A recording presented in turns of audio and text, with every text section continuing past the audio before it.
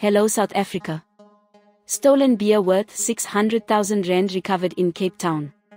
2 men were arrested for alleged possession of stolen property by the Cape Town police on Tuesday, October 11th.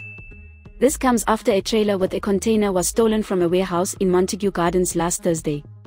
South African Police Service, SAPS, spokesperson Sergeant Wesley Twigg said members studied video footage after the incident was reported and it led them to a house where they spied 2 light delivery vehicles offloading cargo.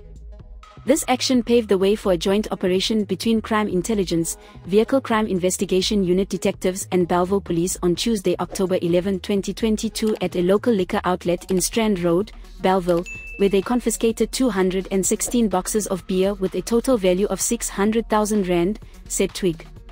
2 suspects, who are both believed to be Chinese nationals, were arrested for possession of the stolen beer, and eventually the trailer and container that was reported stolen were found abandoned in Athlone. The suspects, aged 27 and 36, are expected to appear in the Bellville Magistrates Court imminently.